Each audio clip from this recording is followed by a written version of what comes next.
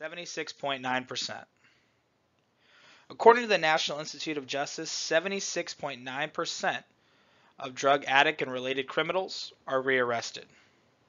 76.9% will see that same bench and caught more than one time in their lifetime. This is why I believe drug addicts should not be sent to jail, but should be sent to medical facilities. We have the ability to save so much money by doing that. According to the Crime and Delinquency Journal, if only 10% of the drug addicts that were sent to jail currently were sent to a medical facility, the United States would save $4.8 billion. That money could be used for so many more things, such as schools, the community, roads, that pothole that's right outside your house. Think what we could do with $4.8 billion.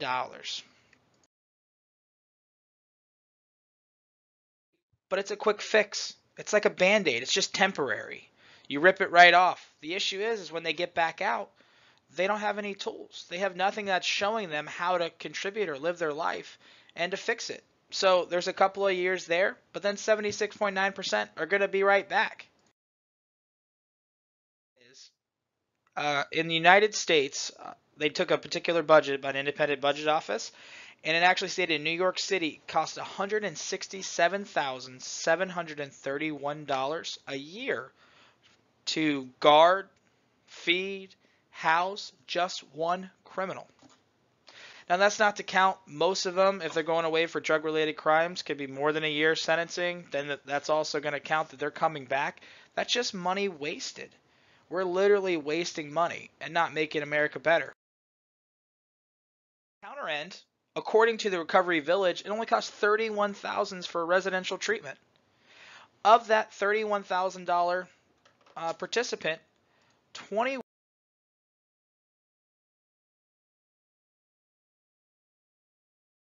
help solve the problem for a fraction of the cost.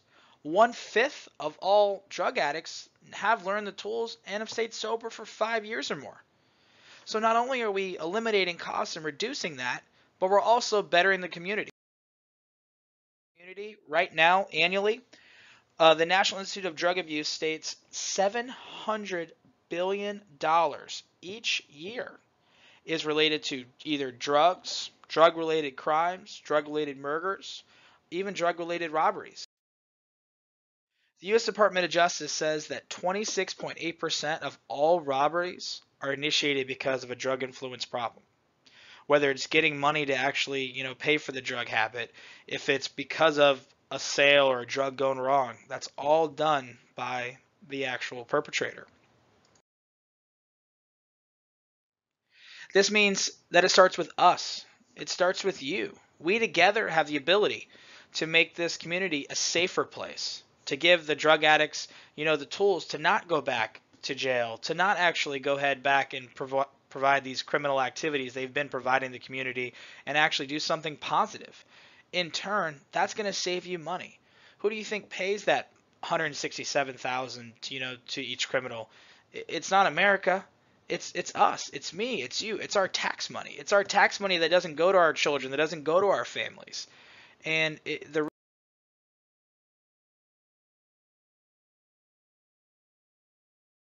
nearby that may be struggling or maybe having an issue. It's our job to reach out and talk to them, to stop it there. And then at a legal standpoint, once they get to the point and it's beyond help, it's our job as America to also change the direction and change the plan, because we can't keep doing the same thing.